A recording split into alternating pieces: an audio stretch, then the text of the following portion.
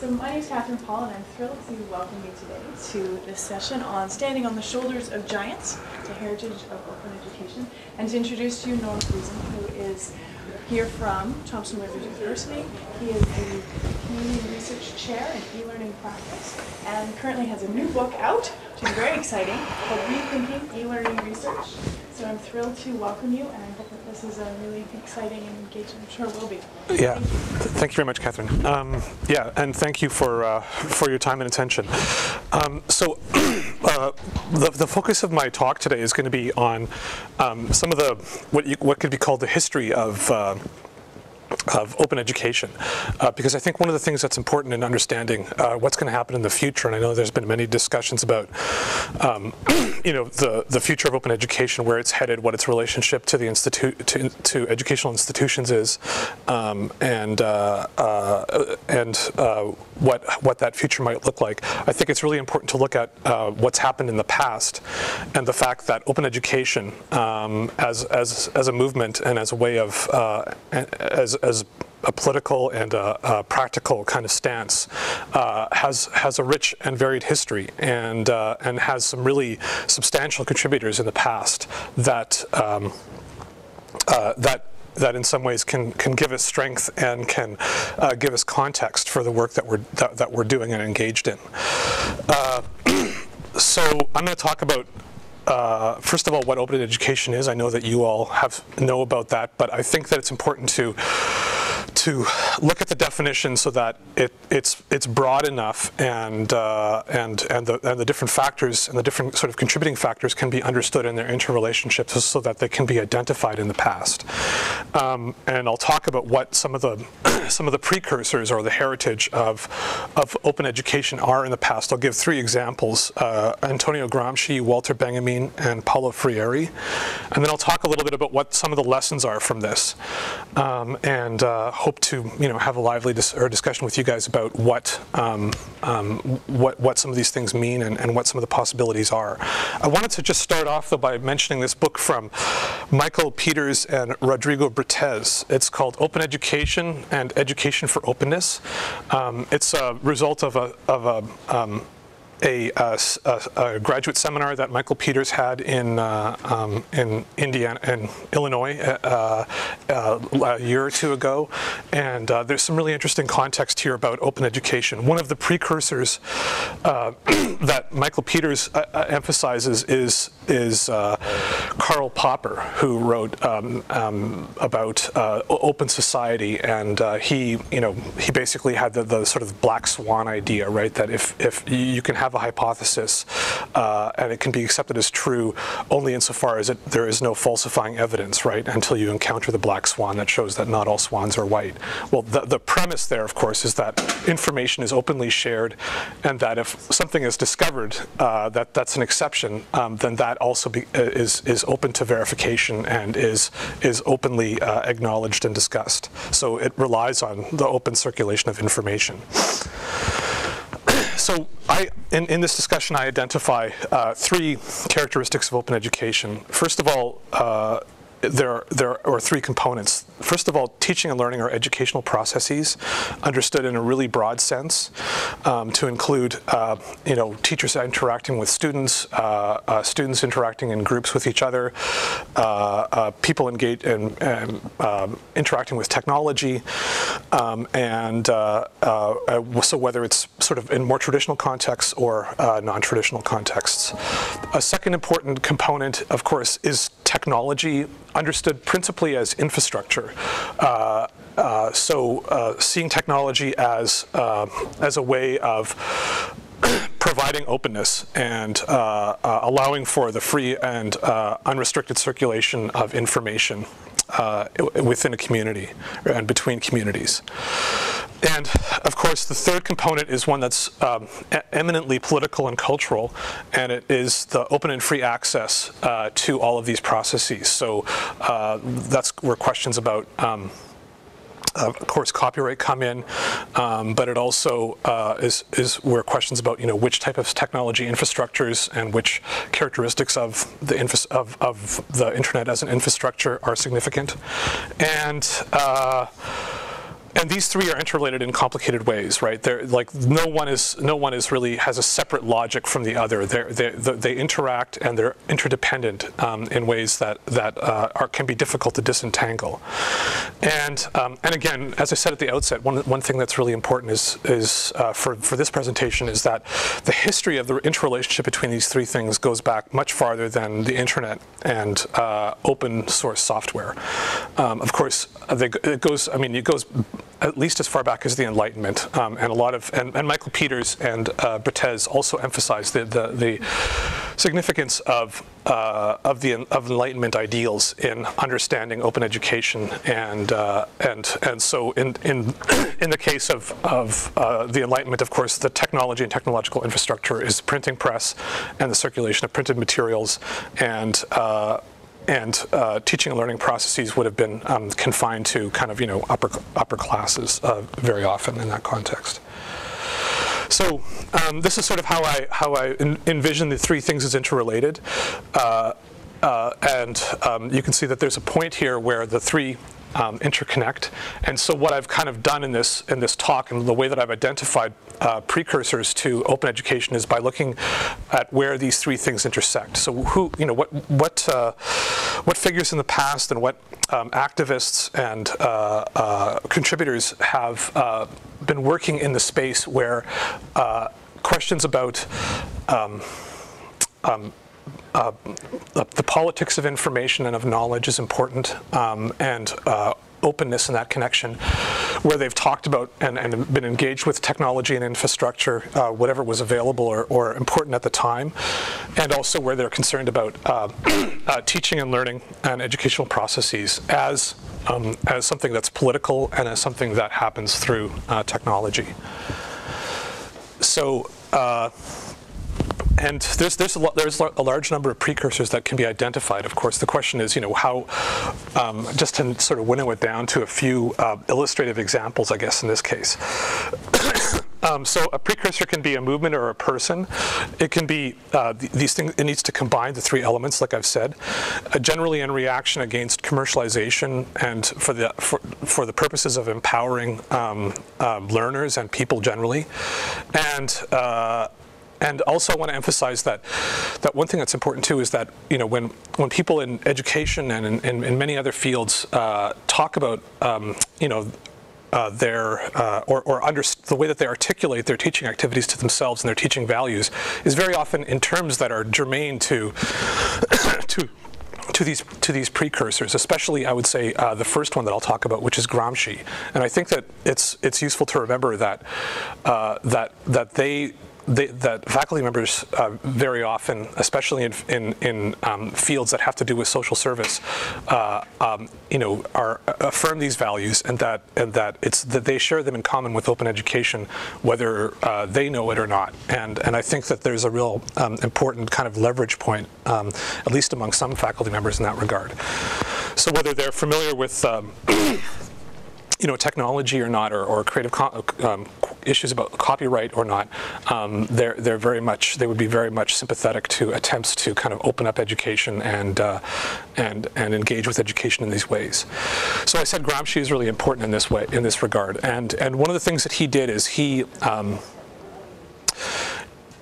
actually didn't emphasize technology too terribly much, but the way he understood knowledge and education is so significant, and in some ways really provides a political and a practical basis for understanding education as a politically engaged activity that can involve everybody, and that needs to be open to everybody. So some of the key words that he used are ideology. He, in some ways, is key for introducing the term and defining the term hegemony in a way that's really important in social and political theory. And he talked about something called organic intellectuals. So he talked about ideology and hegemony as something that is spontaneous and cultural. He said that culture is an exercise of thought, the acquisition of general ideas, and the habit of connecting causes and effects. And one of the things that he was saying is that everybody's participating in culture, everybody's engaged in some ways in this exercise of thought, this habit of connecting cause and effects and figuring things out. And so the question is to engage in that process and to acknowledge that that's what people are doing every day, all the time. He described hegemony and ideology, and this definition can be understood as referring to both as shared ideas or beliefs which serve to justify the interests of dominant groups. And he said that, or he emphasized that in some ways there's a natural tendency to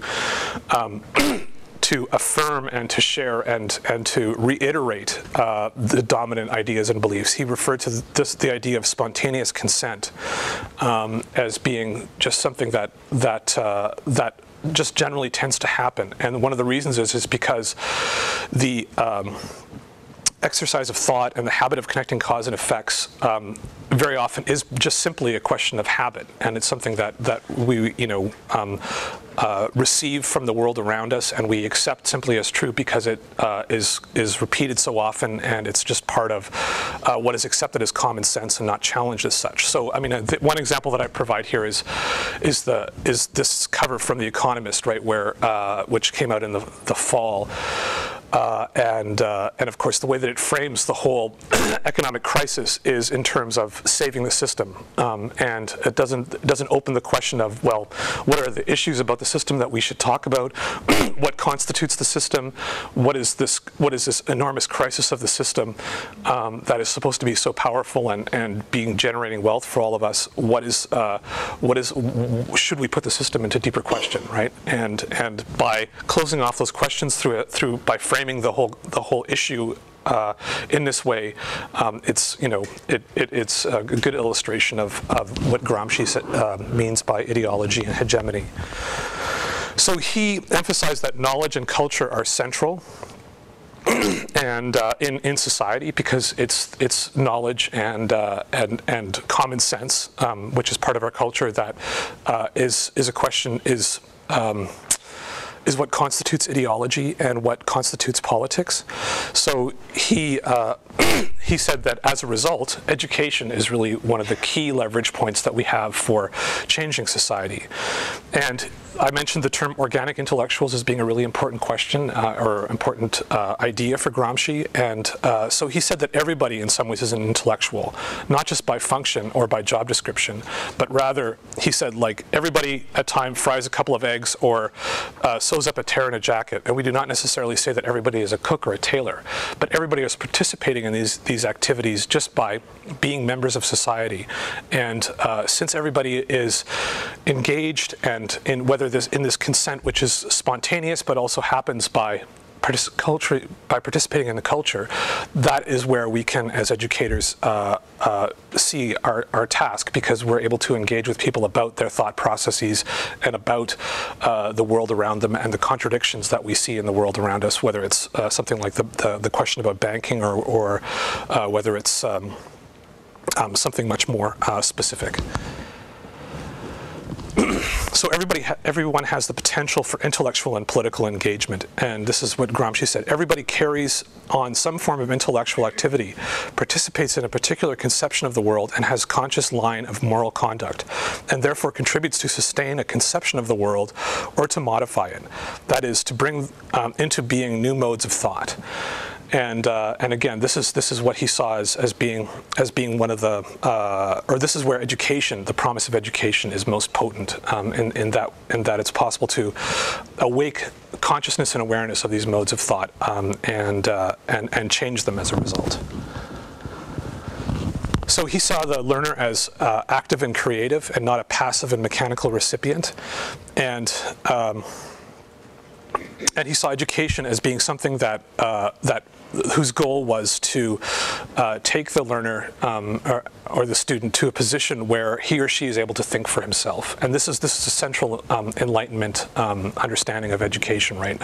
Which goes back to Kant, who said that Enlightenment is about freeing people from what he called their self-imposed immaturity, right? And he saw the way that to be freed is to be able to reason for oneself. And I think that's absolutely essential for any form of education. And it's important for the political context in which open education or education for all has been theorized. And so let me switch to somebody who's focused on technology and learning and also openness. And that's this person here. Let me just read the quote, though, before I give you the context. And today, there is hardly a person who could not, in principle, find an opportunity to publish somewhere or other comments on his work, grievances, documentary reports, that sort of thing. As a result, the distinction between author and public is about to lose its basic character.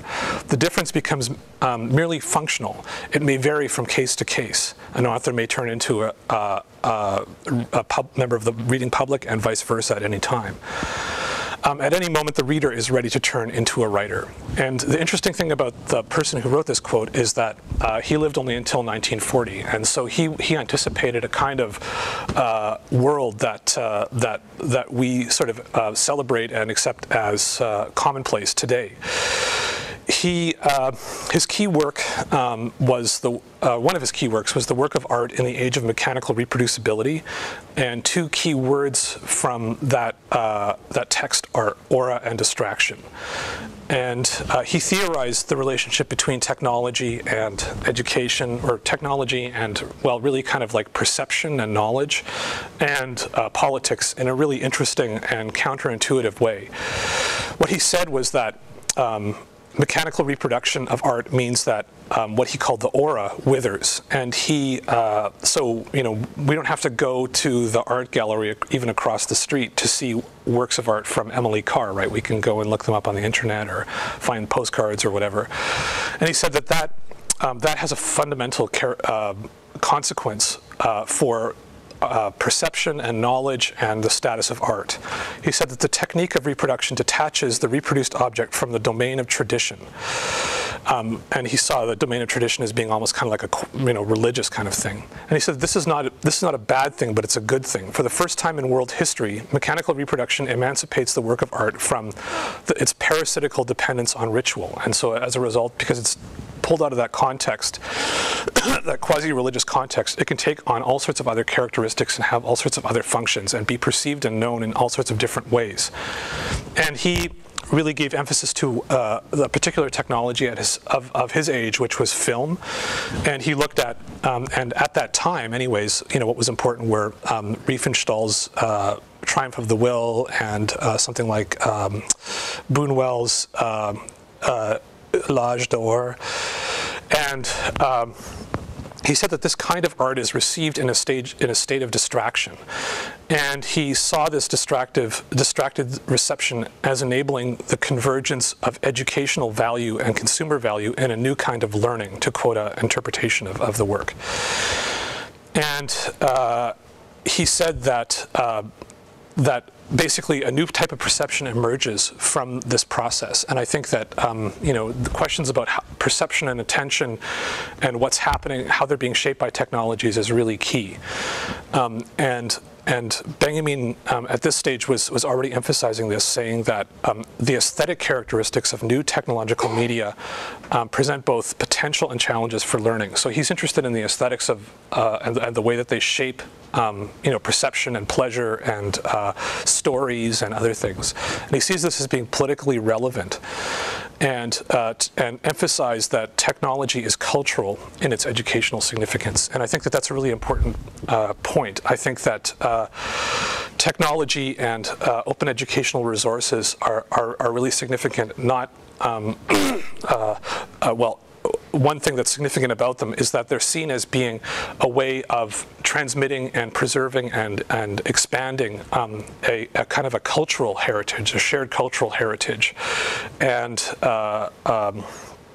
that can be, I guess, shared kind of cultural heritage and wealth that can be accessed by all, rather than necessarily just simply being a new type of tool, because of course all of the technical and sort of tool-related aspects of open educational resources and even of Web 2.0 have all been in place for the last 15 years, right? But it's only been in the last few years that a lot of this sort of cultural and political and practical value of these technological possibilities is being realized in new and interesting ways.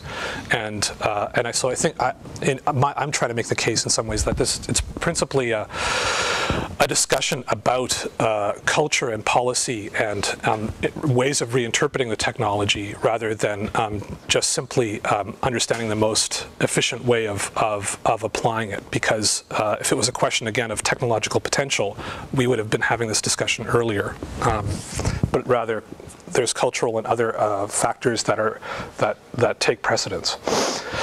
So Paulo Freire is the third figure that I'm going to look at, and he, one of the key things that's important in terms of his use of technology was the fact that he developed cultural circles for teaching reading and writing. He was somebody who was an activist and who actively applied the use of technology for education for what he might have referred to as the masses, for everybody. And the way that he did this was by his involvement in politics as education minister in Brazil and his involvement in regional politics in Brazil as well. And I don't think I'll be able to go through the key terms, but what he emphasized is that the technology, he wasn't for or against the technology, but rather he saw it as being something that could be interpreted and shaped rather than something that shaped and interpreted what education was. And politics was. What he did is in terms of practical activity, is he bought 35,000 slide projectors and used them to display pictures in literacy circles in rural areas, predominantly in Brazil. And he used visual representations of basic situations that people would have been familiar with, and he would have said that in these basic representations lie questions that are of interest to everybody who's involved in would be involved in the learning circle. And he said that it's impossible, even though he was teaching them how to become literate, this wasn't just a cognitive activity in his mind. He saw it as being combined with lessons in self-reflection, cultural identity, and political agency. And it was actually inherently cultural in a really important way, because literacy was a prerequisite for voting at that time in Brazil. And so what he was essentially doing is he was not just only teaching them how to read and how to gain the power that would be associated through reading, but rather he was also enfranchising, giving them the vote as well. So these are examples of the kinds of pictures that he would have shown, and so this type of picture would be showing people what they were involved in and depicting what they were involved in so that they could reflect on that situation. You can see here another basic situation. He really emphasized the relationship between humans and between humanity and nature as well. And so that's one of the things that's evident in this picture and in this one as well.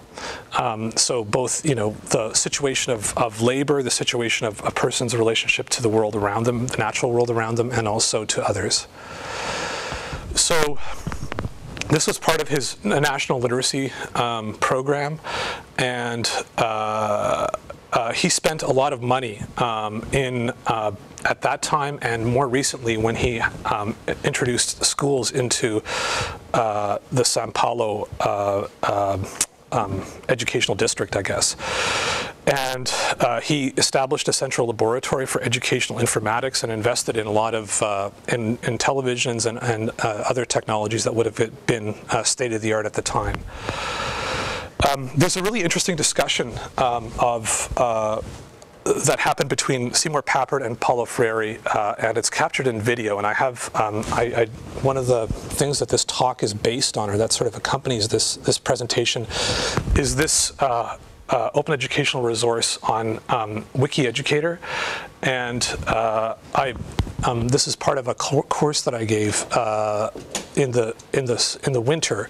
And what we did is we had a workshop session with a trainer from WikiEducator in creating wiki content. And so through that process, we were all asked to create a WikiEducator resource. So this is the WikiEducator resource that I created, and there's a video clip here and also some text that I grabbed about that video clip, or about what's being exchanged between Papert and Paulo Freire. And this discussion is really important because it is precisely, or it's very much a discussion that's important, and that's been in some ways built upon and developed further in this context, in this conference. And because it's about the end, the end of schooling that might be enabled by the use of computer technology and new cognitive possibilities that it would open up. And Freire says something really interesting towards the end of the debate. He says, "I don't accept the claim that Seymour Papert has made, that the ending of school is inevitable. For me, the challenge is not to end school, but to change it completely and radically, and to help give birth from a body that doesn't correspond anymore to the technological truth of the world, to being as actual as the technology itself." It's actually kind of a complicated quote or statement, but one of the things, and I think he's saying a bunch of different things, but one of the things he's saying is that that what he hopes that the school will realize or change into is something that is as real as the technology that we have in front of us every day, but also that doesn't correspond to a truth that might be embodied in that technology that actually transcends that. But I encourage you to check the debate out, because it's and to think about this quote in the context of the larger debate. And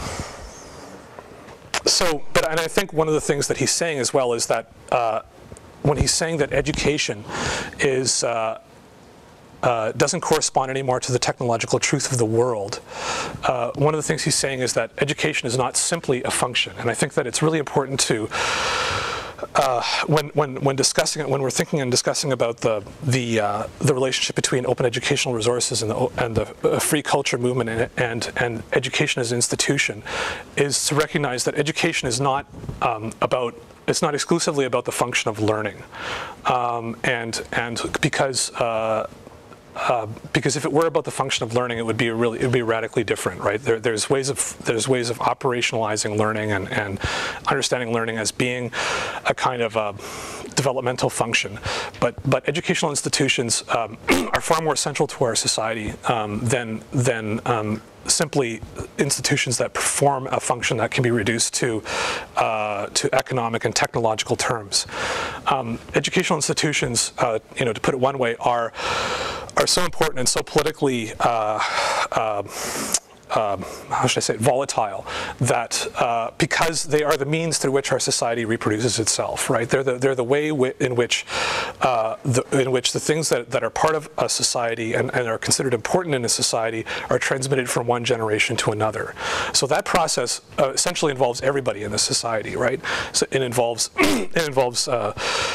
religious and cultural aspects. It's a highly political process because the question is, of course, how do you decide what's important and what should be passed on, and what's going to be emphasized in the relationship between one generation and another.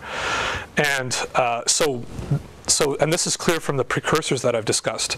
They all talk about the politically charged nature of learning and its rich interrelationship with technology. Technology, of course, enables different ways of working with information and knowledge and accessing it, and changes the dynamics through which that occurs.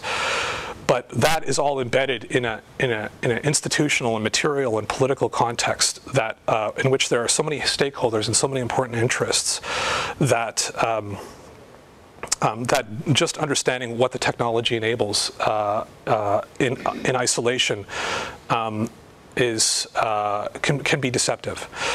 So it's important to take this into account when understanding the relationship of open educational and educational institutions. And I think one thing I think that I've noticed in a number of talks that's really interesting is also the long-term kind of character of change and of the I guess the snail's pace at which some of the dynamics between technological possibilities and institutional realities interact.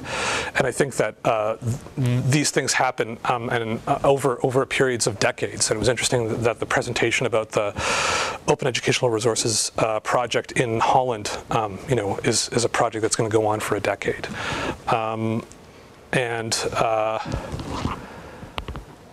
Yeah, so what I'll do is I will leave it at that and open the floor for questions, and I'd be happy to hear your thoughts and reflections. Yeah. What kind of society does open education want to create? Well, I think if you look at the precursors that oh, sorry. So the question was, what kind of society does open education want to create? In some ways, what I'm doing here is I'm trying to align open education with a political and intellectual tradition of a particular kind. And one of the slides that I didn't go through is looking at Thomas Friedman as a precursor. And my view of Thomas Friedman is principally critical. I think that if open education is interested in positioning itself and addressing a question like what kind of society do we want, I really discourage turning to someone like Thomas Friedman, one of the reasons is essentially that he presents technology as something that he presents the forces that we need to respond to and the future of society the future, sort of our global collective future as being largely out of our control. And his solution is that we need to conform to forces that are not something that we can address and control, and that the more fully we're able to harness and fit in with those forces, the better. And I think that that's a really problematic position, and I think that the position that's articulated by the intellectual tradition that I've been emphasizing would be that.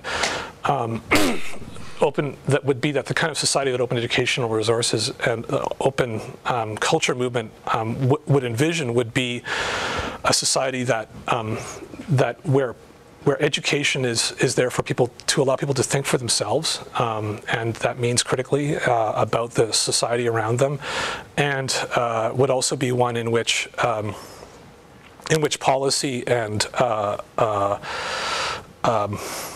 and politics of copyright and of media and all their different forms, right, would serve those ends rather than and would guard against things like concentration of power in media in whatever form. So I mean, that's a really general answer, but I think that to be able to answer that kind of question, you need to sort of understand or align or contextualize open education, like whose version of open educational resources, or what interpretation of open educational resources you want to take. Yeah. I just want to say I really appreciate your talk. Giving somewhat of a medicine for me in dealing with some of my frustrations with just the unabashed enthusiasm. Just practically educational anarchy from open educational resources, and you're hitting all of the notes that I'm incredibly concerned about in terms of who protects the culture. My big question with education is Biden and Portland, and I'm curious if you had a Nazi slide in there, and if I think back to 1935, 1937, the Nazis were in love. Prior to taking power, to be able to release just a flood of lives under an open license. Yeah. Similar fears for well, what might happen. and I think that's one thing that's really important. I mean, one thing that's really significant is that like movements like what people were doing with learning objects and what's happening with open educational resources is the danger of it being co-opted. I think that that's a real danger. Like one of the things that happened to me was that I was working with a provincial government, which will remain unnamed, in implementing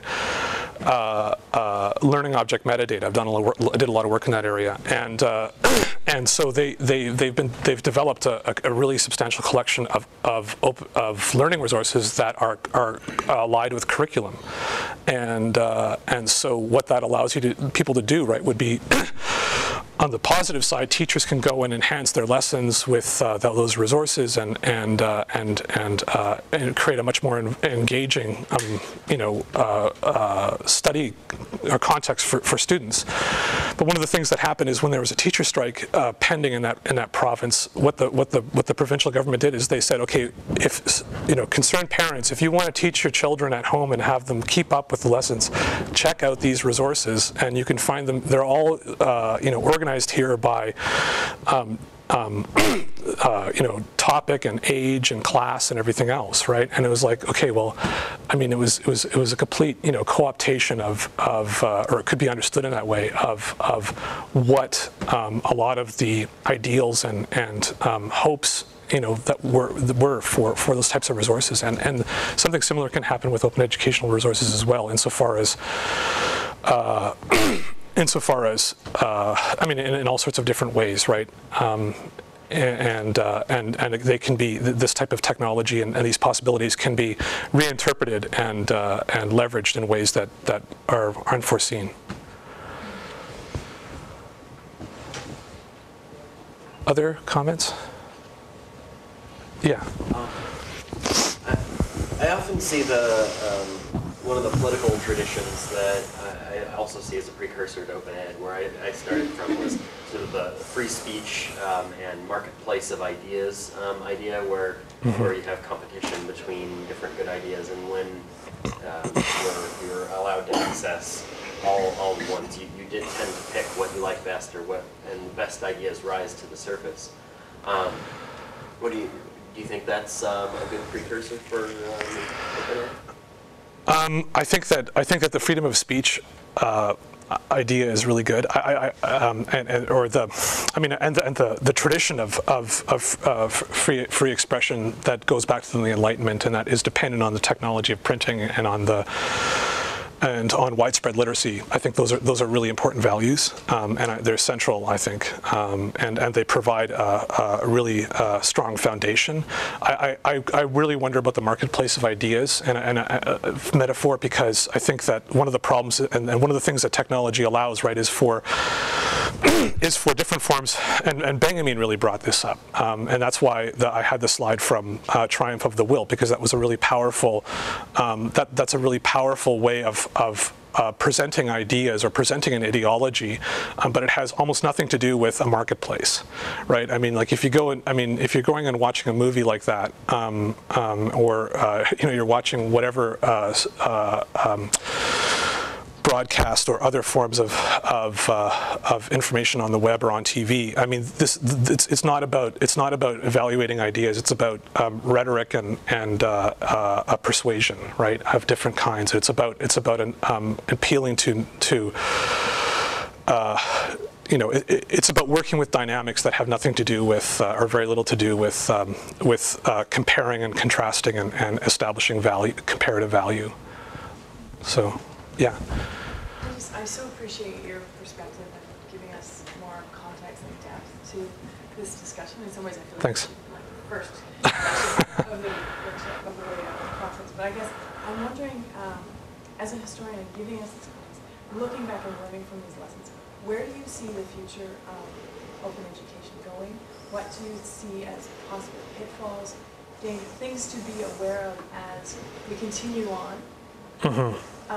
Because obviously with all of the conversations about OERs, especially Catherine Ruby's keynote and what is happening in Africa, where do you see this going? I mean, I think that again, it's always a good idea to look at what's happened in the past, you know, and I think that you know, one of the things that happens, right, is that when these things develop and when these possibilities are explored, they always leave the field changed. It's never unchanged, and so it's, you know, we can be confident that that it's going, you know, it'll be a contribution that will have an impact.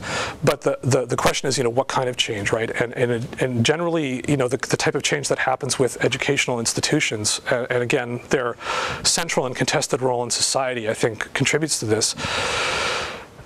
Is that they establish a set of possibilities, and one of the slides that I had here that I sort of skipped over is that open learning can, I think, form a really important stream and a really important set of possibilities. There's another part of the open education and the tradition of open education in the Scandinavian and German countries in Europe, and that's the people's schools. And so these were government-sponsored schools that were essentially just open, and the idea was to open education to everybody, and based on Enlightenment ideals about letting people to decide things for themselves, and having people empowered by knowledge. But I think that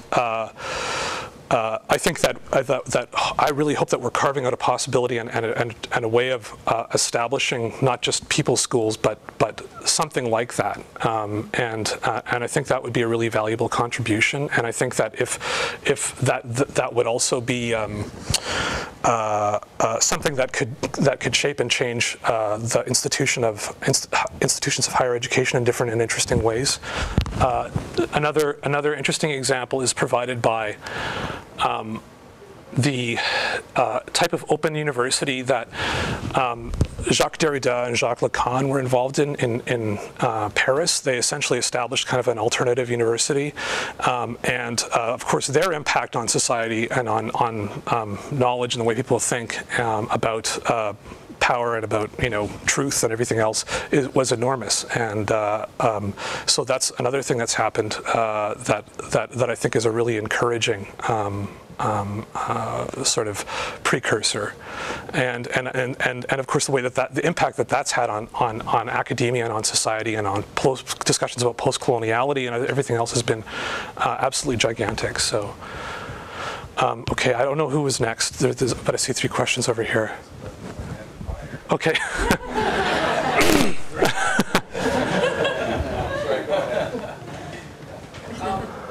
You know, I find the cause just and one I'm willing to undertake, but I don't know if I'm signing on for a Sisyphean task here, because it seems as if there's 3 things that can happen with a movement. You know, 1, it gets defeated. 2, parts of it get absorbed into the greater culture through compromise. And 3, it overthrows. And with looking at kind of going back to Catherine's talk at the beginning and looking at the definition, it seems that really for the open education movement to really succeed, that, you know, the first 2 choices, defeat or compromise, really, I don't think achieves the mission, because once it's compromised, then it's back into the same system. Okay, but see, the thing is, though, don't assume that you're looking at it. There isn't like an end game. There is no sort of like end result. It's that, you know, as technology and education, I mean, you could define all of the 3 aspects. Technology, education, and pedagogy are sites of struggle and of contestation, and because they're all really important and central to our society. And so what's going to happen is that those 3 sites are going to be continuously contested, and ground it's going to be possible to gain or lose ground in those areas.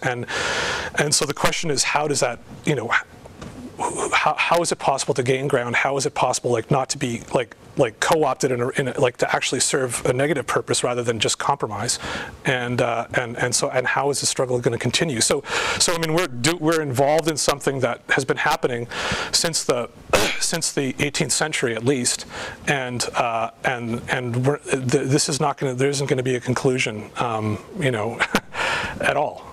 So that where you know, like one side it'll, if something is defeated, it'll just morph into something else. But does that mean that really it's status No, no. I'm saying that there is there's always been something that's non-status quo, and that's been that's contesting and constantly calling into question that which is the status quo, and that if we are able to use new ways of understanding, defining copyright, and new ways of using technology to gain ground, then that's fantastic, and that's what we should do. But there is not there. We shouldn't look at it in terms of like an end scenario, because I think that that actually has sort of dangers in it, because then you end up kind of thinking of, I mean, politically what's happened in the past, right? Is people say, well, people have said we need to abandon utopia, because utopia that's the word that's been used to do all kinds of things that have been terrible in the present to achieve something in the future, right?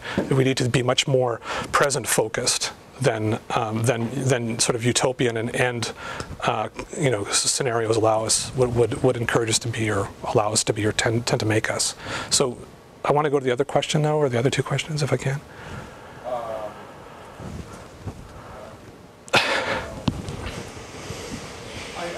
I just wanted to offer up a thought, a comment. Mm-hmm. I think Catherine, hi Catherine. Catherine asked me, how does it apply to the future of open ed? And I think maybe the better question is, or a better question is, how does this apply to the future? Yeah. And to not get so hung up on who has the right language that defines X or Y or Z. Right. I think that language is very imprecise in our quest to be more precise, put our finger exactly what it is. Takes our attention away to what is more important, and that's doing and experimenting and reflecting on how is this changing my ability to change or do something better or connect with other people. So language, maybe not so important, focus on action, learning, doing, reflecting, action, learning, doing, reflecting. Mm-hmm. Mm-hmm. Thanks. I think that's a really useful comment. I think that what kind of language were you thinking of that's problematic? Huh? What kind of language were you thinking of? Well, take an educational institution. All the departments have their own language, Mm-hmm. their own set of terminology, and Yeah. they're siloed, but they're not just siloed because they're siloed. They're siloed because they speak completely different languages. Mm-hmm. Than each other. And so that's one example. Another example, open ed, is it the holy grail? Open educational resources, is it the holy grail? Well, maybe for now, but maybe not. And there are other, there are I see. Okay. to get to the place that you need to. There are many ways of describing it, and there are many voices and many languages that actually are not represented here for any number of reasons.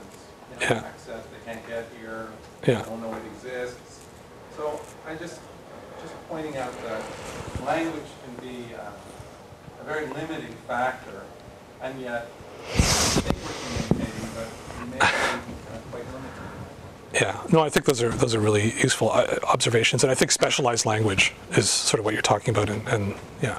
I'm sorry that I'm going to have to draw this Yeah. to a close because I'm over time, but I just wanted to thank you so much for sharing with us, and Sure. all of you for the comments and for continuing the conversation. This sounds really important. So Thanks. you. Thanks. Yeah.